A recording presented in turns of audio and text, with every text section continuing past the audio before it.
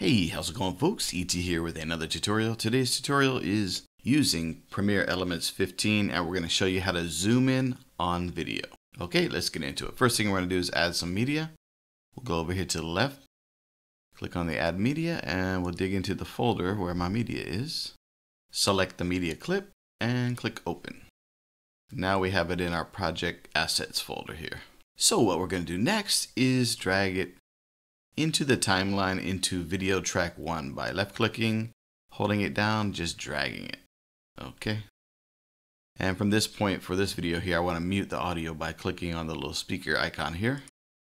And for me, since I'm really used to working with iMovie and Final Cut Pro, I prefer to have my video file a little bit bigger at the bottom. So I'm going to customize it here. Okay. Now what we're going to do is look for a good point where I want to zoom in, where it's not too shaky. Then I'm going to put a cut by clicking on that scissor icon here. Then I'm going to scroll a little bit farther. That should be good enough. And I'll cut again.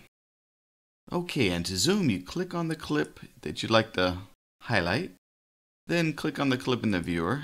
And from this point, you can either zoom it in or zoom it out. So make it smaller, or what we want to do is actually make it bigger. So we're going to zoom in and just drag it as big as you need it to be. Okay, you'll notice that the actual controls get a little bit too wide here, but you can still move it around. And what I like to do, if it gets really big, I'll just left click and hold and get it to the point where I can find my controls if I need it bigger. Then you can kind of move it around exactly where you want it to be. Right here or something like that. Okay? So let's have a look here. Then it zooms in, then it comes back out. Okay. So at this point, if you want to, you could add a transition by clicking on the transition icon over here and finding something like a zoom or a dissolve. And let's just throw a quick cross dissolve in here, drop it on there, and we'll put it between clips and just say done. And let's see what that looks like. Okay. And then again, it'll be like a hard cut out. So it'll be like a jump cut out. But if you did want to put another dissolve in there, you could do that as well. Okay.